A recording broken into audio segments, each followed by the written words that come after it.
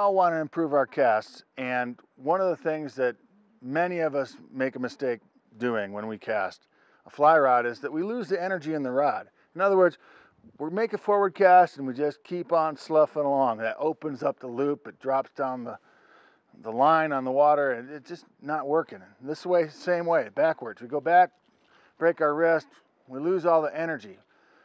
The reason I'm holding this mallet is because my old friend Charlie Meyers, with whom I did the Little Red Book of Fly Fishing, he explained it this way. You have to look at it like you're banging a mallet against a wooden surface. Forward, stop. Backwards, stop.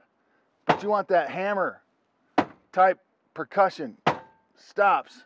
The more you stop the rod, the more energy you actually put into the line, and that shoots the line further and straighter on the forward cast and also loads the rod better on the back cast. So if I'm making the same thing as I'm fishing, stop. My hand position is not much different than when I was holding that rubber mallet. Keep that in mind, Charlie's old hammer tip, and you'll definitely get more out of your cast.